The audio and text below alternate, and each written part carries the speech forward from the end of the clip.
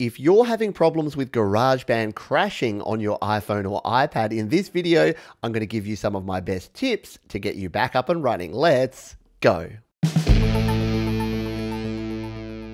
Hi, my name is Pete and welcome to Studio Live today. Now, while GarageBand doesn't crash a lot, when it does, it can be super frustrating. So I thought I would go through some of the reasons why it crashes and some of the things you can do to get it sorted. Now, like most software, there are a heap of reasons why your GarageBand may crash. So what I'm going to do first is go through my top tips for fixing all sorts of problems, and then we're going to dive into 7 separate scenarios that you may be experiencing. And there's links down in the description with timestamps. So if you're having one specific problem, jump down there and see if I've got some solutions for you. And once you are back up and running in GarageBand, check out my GarageBand Essentials series. That'll be linked at the end of this video and down in the description as well. Tip number 1 is often called the universal fix because it fixes a ridiculously large amount of problems. And you know what it is? It is turning your device off and back on. And we do that by simply holding down the power button or the power button and the up volume button, depending on your device.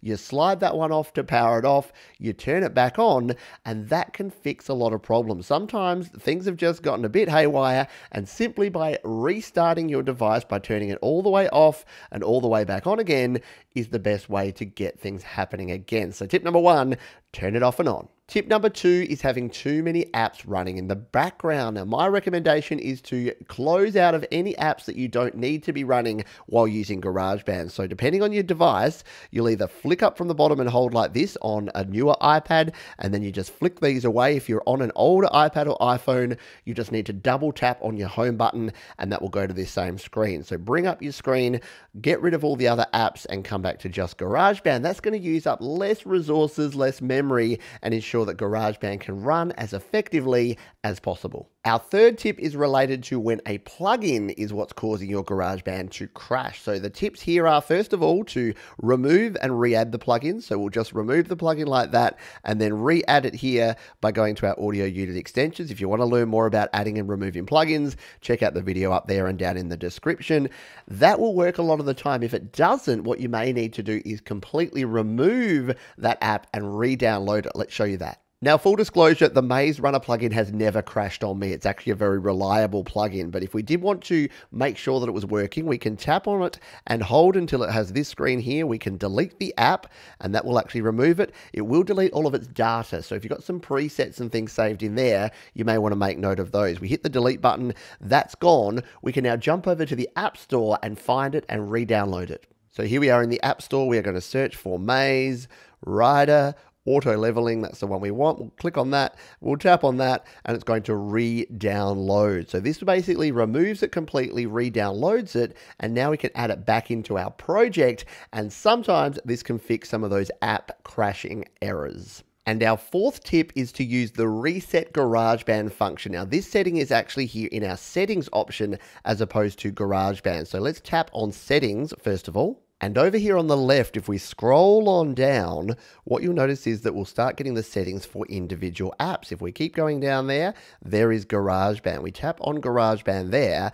You'll notice here that we can come down here and we can reset GarageBand. So if we tap that slider on, and then the next time we open GarageBand, it'll be reset to its default settings. Now, you will lose any of the other settings that you've put in place. So if you've gone into GarageBand and you've set up other things in here, if we come in here and we go to our other settings up the top right here, like our advanced settings, you'll lose things like 24-bit audio resolution, multi-track recording, run in background. So you will have to turn those back on, but you won't lose any of your projects because they're all stored here in your data. So you'll be fine with that, but the Reset GarageBand function can be cool because it can reset all of the settings. And if you're getting the error where GarageBand won't even load, this one is the one you want to go to. Turn that on, reopen GarageBand, and you should be good to go. In this next section, we're going to flip things around and I'm going to go through the 7 different scenarios and which tips are going to work to get you back up and running. Scenario 1 is that GarageBand simply won't open. You will tap on the GarageBand icon and instead of popping in here and being ready to create a song, it will just crash. It won't open at all. And in this case, you'll want the reset GarageBand function. You need to come into your settings here, go down to GarageBand on the left, turn on reset GarageBand, close settings, reopen GarageBand. It will reset everything. Keep in mind, it will reset a few of your other settings, but it won't impact any of your actual GarageBand project. So jump in here, reset GarageBand. That's going to get you back up and running if your GarageBand won't open at all. What if GarageBand crashes when you get to this screen and you try and add an instrument? Well, that's the problem where it's trying to actually load it in here. The key thing to do here is to close completely out of GarageBand, to close all of your different apps here. So flick up to close any apps that you've got running, turn your device off and turn it back on again. And then when you try GarageBand and try a new project, you should find that it's going to work for you. The other issue that can cause this is if your storage is full. So make sure you have enough storage on your iPhone or iPad to be able to actually save the project in. And if you're still having problems, you may want to try on your iCloud Drive, actually logging out of and back into your Apple account or your iCloud account. It's not usually the cause, but that's one other thing that I have come across that can work in this scenario. If GarageBand is crashing when you're adding automation to your tracks, that is actually a current bug that we have, and it's most susceptible on iPads and iPad Pros, occasionally on iPhones, and there's no real rhyme or reason for this one. What you can do though is turn this on and back off again, and you'll generally not have those problems. You can adjust your automation, but sometimes you'll come in here, you'll start adjusting automation, and boom, your GarageBand will crash instantly. All you can really do here is load it back up again. Because it's an intermittent fault, it probably won't happen the next time. But it's a key thing to remember here is to make sure that you are regularly closing and reopening your project, because the only time GarageBand saves your project is when you actually close it by tapping in the top left and then reopening the project. So if you are having this bug, or if you're using an iPad or iPhone at all at the moment and doing automation, before you start automating, make sure that you've saved your file and then start the automation process. If you get one of these crashes, just reload GarageBand and try again. It should work the second time, especially if you come in there and tap in the top left to turn it on and back off again. Just try different combinations of that if you're having continued problems. If GarageBand is crashing and it's letting you know that a particular audio unit plugin is the cause, then the best thing to do is to delete and then reinstall that plugin. So you can either remove it from here just by coming in here to edit and hitting the negative button and then adding it back in, or if you're still having problems, delete the entire app and reinstall it. I showed those earlier in the video if you missed that. The other thing that may be a problem is sometimes if the iOS has recently been updated, and we've seen this recently with iOS 13 to iOS 14, some of your plugins may not be compatible or may need to be updated. So do also check the App Store to see if there's an update for your app. Simply jump over to the App Store. We'll come in here. We'll do this now.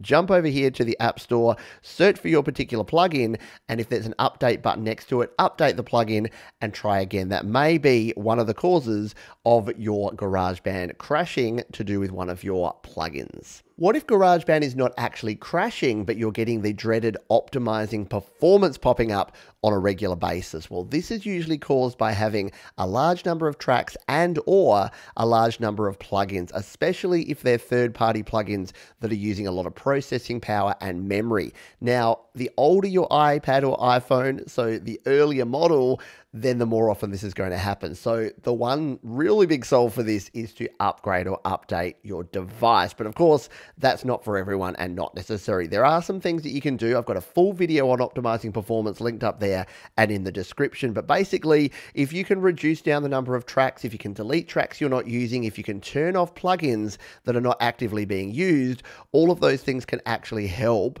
the actual processing power. So keep that in mind, that if you're constantly getting optimizing performance, it's because your iPad or iPhone can't render all of the tracks in real time.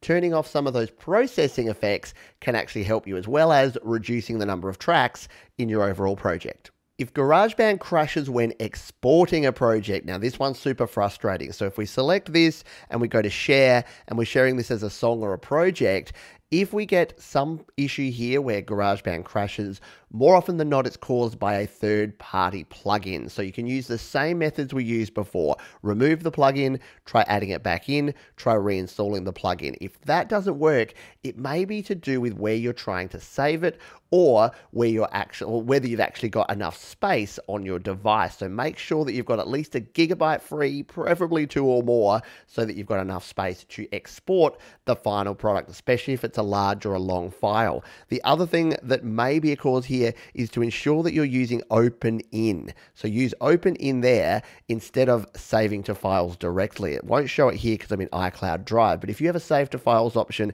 every time you're exporting, make sure that you actually use OpenIn before you export, and that is going to ensure that your export will work effectively. Otherwise, you get these weird ghost files, and yes, that's another current bug in the current version of GarageBand iOS. And finally, what if GarageBand simply won't even install? Now, this happens if you've had it installed in the past and you go to reinstall it. If you're using an older device running iOS 12, you'll go to the App Store and it will tell you that GarageBand requires iOS 13 or higher to actually run. But there is a workaround for it, and I show it in detail in another video, so I won't go into detail here. But what you basically need to do is go into your account, go to your previous downloads, and re-download it from there. If you go straight to the App Store and try and download it, it simply won't work. Now, what if you've never actually downloaded it before? Well, there's a couple of workarounds with that. You can either log into someone else's device that does have iOS 13, download it there, because then it will go into your previous downloads, or someone who has downloaded it can log into your device and download it on your device for you. Both of those methods work and will get GarageBand running on your older device. Now, it won't be 2.3.8, it'll be 2.3.7 because you won't have the iOS 13 features like dark mode and USB file support, but you'll have pretty much everything else because the GarageBand version has not been significantly updated in the last couple of years, at least at the point of recording this video. I hope this video helped if you're having issues with GarageBand crashing. Remember, turn it off and on, close down any unneeded apps, make sure you have plenty of space on your device, remove and reinstall any plugins that may be causing issue, and remember, save often. Make sure you're closing out of your project and going back in, so if you do have any of these crashes and these bugs, you won't lose all of your work. Thanks for watching. I'll see you next time.